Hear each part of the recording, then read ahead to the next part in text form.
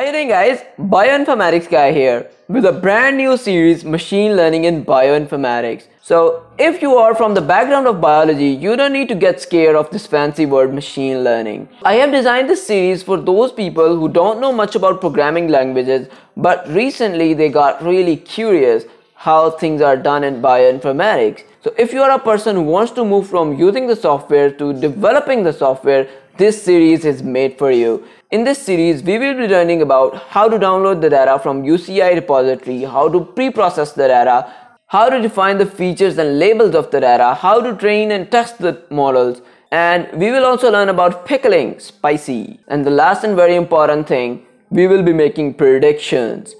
Now, you don't need a lot of softwares for this series. All you need is to install Python and a few libraries of Python.